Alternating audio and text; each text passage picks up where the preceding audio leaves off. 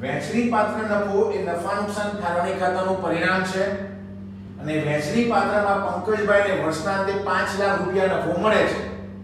તો નફામાં ભાગ એ પંકજભાઈ એટલે ભાગીદારની આવક થઈ આવક મૂડી ખાતાની કઈ બાજુ નોંધાશે જમા બાજુ નફામાં ભાગ વર્ષના અંતે મળશે એટલે ડેટ આવશે 31/3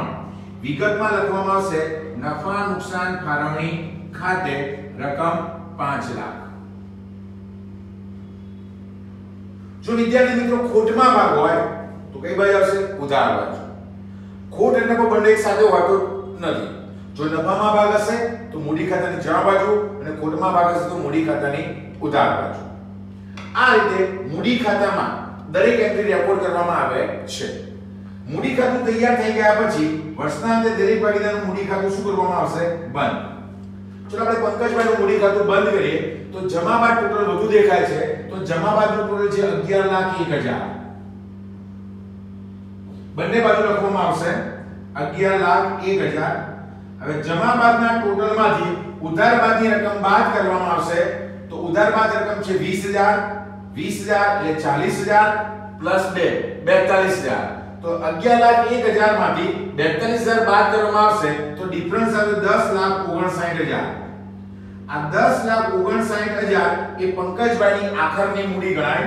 જેની સામે ડેટ લખવામાં આવશે 31/3 વિગતમાં લખાશે બાકી આગળ લઈ ગયા આ 10,59,000 એ ચાલુ વર્ષની આખરની મૂડી છે એ આવતા વર્ષ માટે કેવી ગણાશે શરૂની મૂડી તો વિદ્યાર્થી મિત્રો આ હતી અસ્થિર મૂડી ખાતાની પદ્ધતિ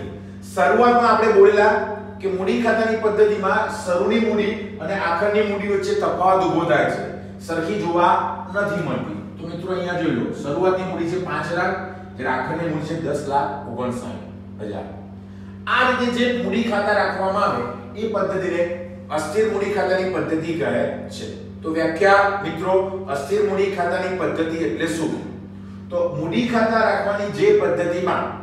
ભાગીદારની વર્ષની શરૂની મૂડી અને આખરની મૂડીમાં તફાવત જોવા મળતો હોય તો તે પદ્ધતિને અસ્થિર મૂડી ખાતાની પદ્ધતિ કહે છે અસ્થિર મૂડી ખાતાની પદ્ધતિનું બીજું નામ હંગામી મૂડી ખાતાની પદ્ધતિ છે અસ્થિર મૂડી ખાતાની પદ્ધતિમાં દરેક ભાગીદારનું એક જ મૂડી ખાતું તૈયાર કરવામાં આવે છે વિદ્યાર્થી મિત્રો મૂડી ખાતું કઈ રીતે તૈયાર કરવું કઈ એન્ટ્રી કઈ બાજુ નોંધવી એ તમારે ગોખવાની જરૂર નથી પણ માત્ર કન્સેપ્ટ ક્લિયર કરવાનો છે સમજવાની જરૂર છે ફરીવાર એકવાર આપણે સમજી લઈએ તો કોઈ પણ ભાગીદાર વર્ષની શરૂઆતની મૂડી કઈ બાકી હોય છે જમા બાદ રેકોર્ડ થશે વર્ષ દરમિયાન લાવેલ વધારાની મૂડી આમ નોંધ રોકડ ખાતે ઉધાર તે ભાગીદારના મૂડી ખાતે તો વધારાની મૂડી ખાતાની જમા બાદ નોંધાશે કોઈકવાર એવું બની શકે કે ભાગીદાર મૂડીનો ઉપાડ કરે છે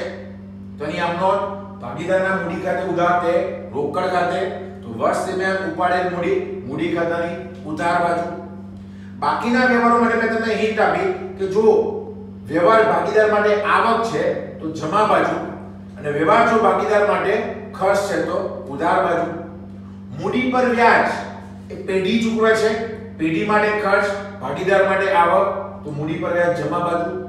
પગાર કમિશન બોનસ પેઢી ચૂકવે છે પેઢી માટે ખર્ચ ભાગીદાર માટે આવક જમા બાજુ જ્યારે ઉપાડ પર વ્યાજ ભાગીદારે પેઢીને ચૂકવવાનું છે તો પેઢી માટે આવક ભાગીદાર માટે ખર્ચ તો ઉપાડ પર વ્યાજની એન્ટ્રી ક્યાં રહેશે ઉધાર બાજુ ભાગીદાર વર્ષ દરમિયાન જે ઉપાડ કરે અંગત ખર્ચા પેઢીમાંથી ચૂકવે કે એ માટે પેઢીમાંથી રોકડ ઉપાડે તો આપણને ખબર છે ઉપાડને લીધે મૂડીમાં શું થાય ઘટાડો તો એન્ટ્રી કઈ બાજુ રેકોર્ડ થશે ઉધાર બાજુ વર્ષના અંતે પેઢીમાં જે નફો થાય એ ભાગીદાર વચ્ચે વહેંચાય છે એ નફાને કહેવામાં આવે છે વહેંચણી પાત્ર નફો વહેંચણી પાત્ર નફો એટલે નફા નુકસાન ફાળવણી ખાતાનું પરિણામ વહેંચણી પાત્ર નફો પણ હોઈ શકે અને વહેંચણી પાત્ર ખોટ પણ હોઈ શકે વહેંચણી પાત્ર નફામાં ભાગીદારને મળતો ભાગ એ ભાગીદારની આવક છે જમા બાજુ નોંધાશે જ્યારે ખોટમાં મળતો ભાગ એનાથી મૂડી ઘટે છે ભાગીદાર માટે ખર્ચ છે એટલે એન્ટ્રી ઉધાર બાજુ નોંધાશે આ રીતે મૂડી ખાતું તૈયાર કર્યા બાદ